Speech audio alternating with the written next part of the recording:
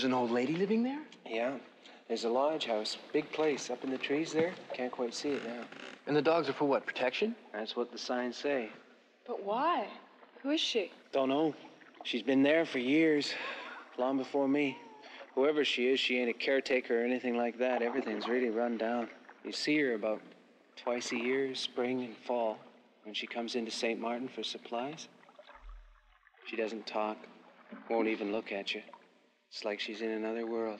Humongous is a 1982 Canadian mountain man slasher that features some creative flair and memorable moments. It's an early 80s slasher that managed to be entertaining despite its flawed presentation.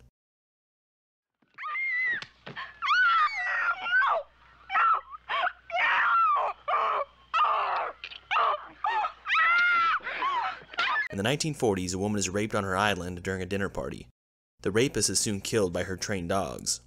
The woman gives birth to a deformed baby that grows up to be a murderous protector of the island.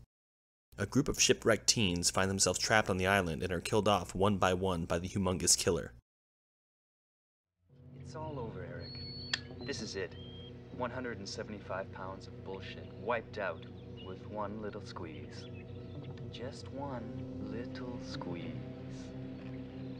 Go find someone else to play with, Nikki. Bye-bye. You goddamn moron! You pointed a loaded gun at me! I told you, I don't fool around. Humongous was directed by Paul Lynch, who directed the early 80s slasher Prom Night. Lynch manages to create some atmospheric moments, and there are some clever and creative shots, but the film features all the cliches of the genre, for better or for worse. On a technical level, the film is underlit, which makes it hard to see the horror or action that's taking place. I can only imagine how frustrating this must have been to watch in a VHS presentation. The film has decent production values and opens rather dark and disturbing, with a graphic rape scene, before settling into its more cheesy and cliched slasher aesthetics. You just blew it, Donna. This was your last chance at this bed. An historic occasion. Yeah, right, Nick. Everything with you is an historic occasion. Well, maybe you'd have come. That had been an historic occasion. The cast is average for this kind of film. All the characters are extremely unlikable for the most part, and they all seem to hate each other, often being rude to one another or constantly fighting. There's some humorously bad dialogue in the film that I enjoyed. The movie's teens are highly disposable. There's a decent amount of eye candy on display, the majority of which comes from Joy Bochelle, who genre fans may recognize from Cronenberg's The Fly.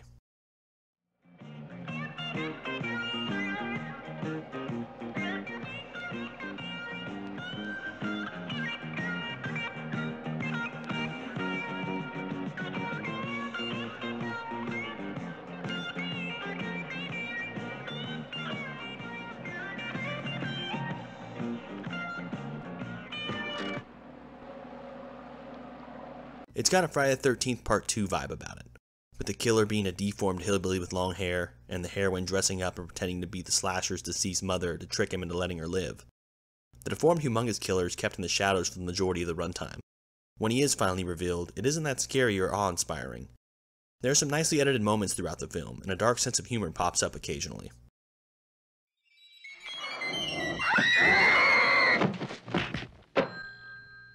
Dead. The gore isn't over the top, but there are a few bloody deaths. The film moves along at a decent pace, and I did enjoy it as an early 80s slasher. The setting of an island was somewhat original, and it did add some flavor to a rather repetitious slasher flick. The biggest turn-off for me concerning Humongous is the bad lighting. Humongous is not an unsung classic, but if you want to watch an obscure slasher this October, you could do far worse. Well, unlike some people, I'm not ashamed of my body. From a distance, I could hardly see your stretch marks.